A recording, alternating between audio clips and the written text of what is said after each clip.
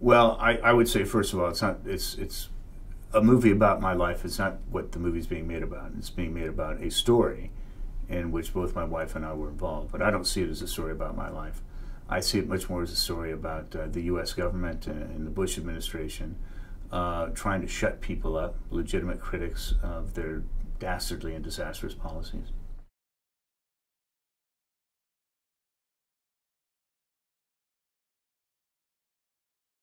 Well, obviously, being portrayed by Sean Penn is something that I never would have expected. He's clearly one of our finest actors, one of the finest actors of his generation.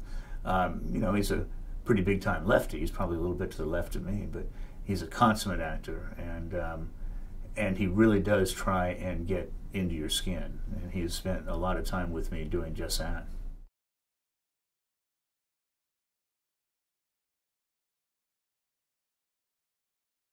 Sean had flown Southwest Airlines from San Francisco about a week after he won his Oscar for Harvey Milk, and rented himself a car in Albuquerque, drove up to Santa Fe, got out of the car, walked in, said, "I have just one question. Do you like the script?" And we said yes. He said, "Excuse me," got on the phone, called his agent, and said, "I'm in."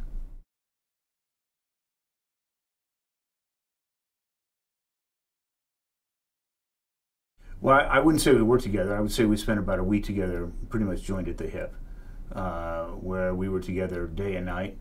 And I told Sean that from my perspective, it's not portraying me that's important.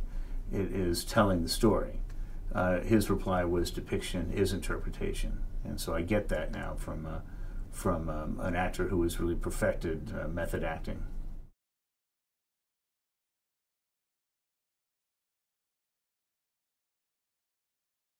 Well, early on, we met with Jez and John Henry Butterworth. They came and spent time with us in Washington, D.C., and we did everything we could to answer all their questions and point them in directions we thought they ought to go to get information they needed. They happened to be in Washington at the time of the Scooter Libby trial, so clearly that was a significant focus of their interest at that time. But beyond that, they wanted to know an awful lot about our particular backgrounds. They had questions from our two books, my book in particular, at that time had been published. They wanted to, I think, be as factual as they could within the sort of constraints of a movie format. And it certainly strikes me from the script that they were.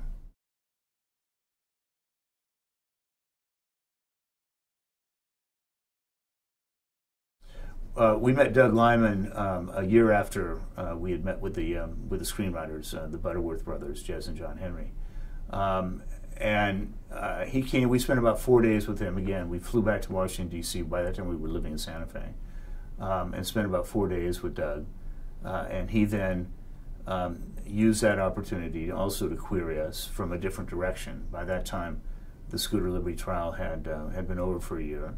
And Doug's vision of the movie was a little bit different from a courtroom drama. And I think you see that in the movie. It really projects what the potential consequences are of the betrayal of a covert CI operative in rather dramatic terms. And people ought to understand that this sort of stuff can and does happen, and that's why you protect the secrets, and that's why you protect your officers.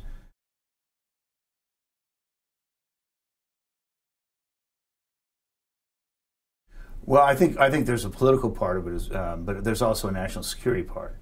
So I think it's a national security thriller, is one of the stories. What happens when the national security of the country is betrayed, and the fact that it happens to be betrayed by somebody or persons in the administration makes it a domestic political thriller as well.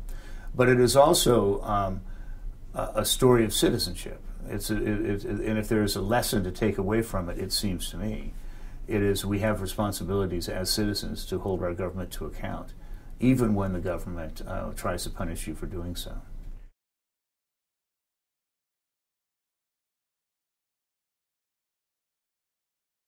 What I would hope that people would take from the movie are a couple of things. One, an appreciation and respect for the need to protect the identities of covert CIA officers because they work to defend the national security of the country. And the flip side of that is a willingness to be less coddling of those who would betray the identity of covert officers and people in the field doing work for us. And then the second, I think, larger lesson that I always try and leave with audiences when I speak to them is the importance of being a good citizen. You cannot sit back and be passive and expect that that the Republic is going to survive. The last phrase of the First Amendment to the Constitution of the United States really exhorts citizens to hold their governments to account for what government does and says in their name.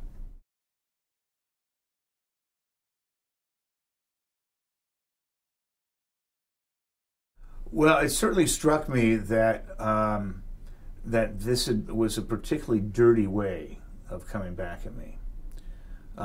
Washington politics are bare knuckle. We all know that. But generally speaking, one's family are kept out of it, unless the family's campaigning for you if you're a politician, or your family gets busted or something happens with criminal activity. But you don't see Scooter Libby's wife in the news. You don't see Karl Rove's wife in the news.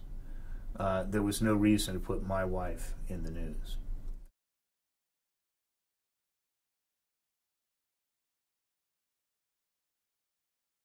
For the first time in our adult lives, we were able to decide for ourselves where we wanted to live. Because up until that point, when Valerie's career was taken away from her, it was the U.S. government who decided where we were going to live, whether it was Gabon or whether it was Washington, D.C., as she was working at headquarters. So we spent a couple of years thinking about where we wanted to raise our kids. And we ended up in Santa Fe, New Mexico, which is a wonderful town. It's the right size community. It's a state capital. It's tremendously diverse with cultures and peoples who have been there for several hundred years. The climate's good, and the people are nice.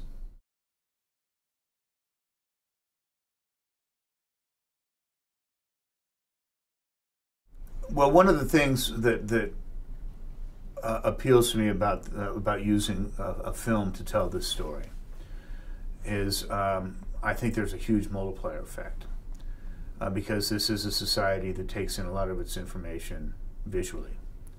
And it's a particular responsibility in a story like this for Hollywood in dramatizing it to be faithful to the truth, the underlying truth. Because this is a lens through which many people will remember this time 10 or 15 years from now. Very much like even people like me. I was an adult during the Watergate hearings. I watched the Sam Ervin committee hearings. I watched Haldeman, Ehrlichman, and Dean testify live.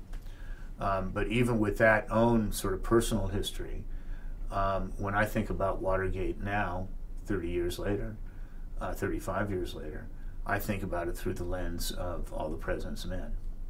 So there is obviously a real impact that can be made by film.